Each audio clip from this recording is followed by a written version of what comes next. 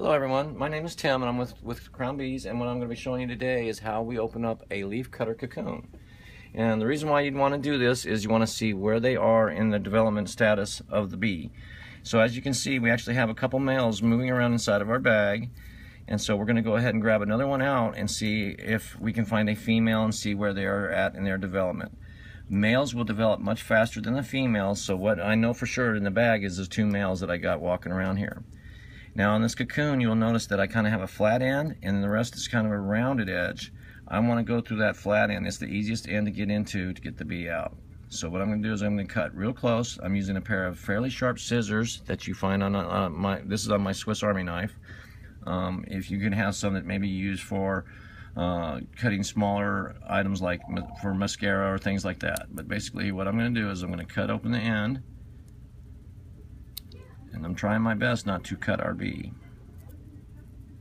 So as small as they are, you have to be very intricate on it.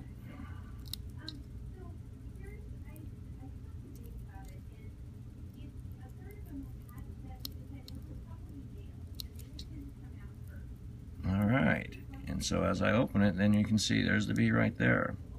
So what I'm going to do now is I'm just going to kind of squeeze the bee up and out of the hole.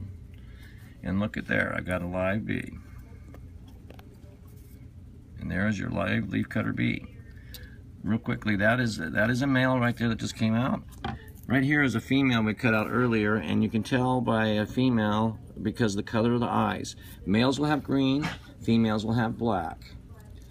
This one is basically, it does not have any wings yet. It has its eyes developed, so it's only about a week away. So if we let this one go for another week, it would have come out and been like this. But now we have a live bee that's out, and basically this bee is just going to kind of doing its own little function checks. But it's a live bee ready to go.